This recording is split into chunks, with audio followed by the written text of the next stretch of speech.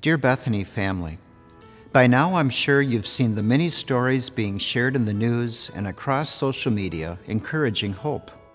From chalk drawings on city sidewalks and tall buildings displaying lighted window messages, to your neighbor's decorated front door and choirs singing in a virtual concert, there are many people sharing signs of hope.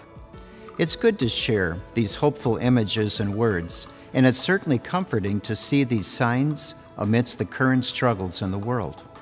While these symbols of hope certainly fill a temporary void in our lives, I am praying that you'll look to another sign of hope this Easter week.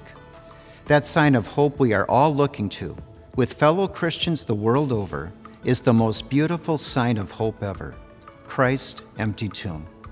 When we look to the empty tomb, we see the risen Christ, whose death on Calvary claimed the victory over death, the devil, and our sinful world, giving us the greatest hope of all and the certain hope and promise of heaven.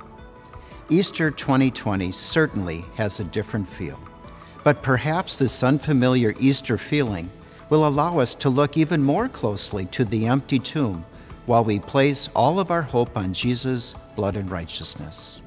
From all of us at Bethany Lutheran College, our prayer is that you, by faith, have a sure, hope-filled, and blessed Easter in Christ our victor.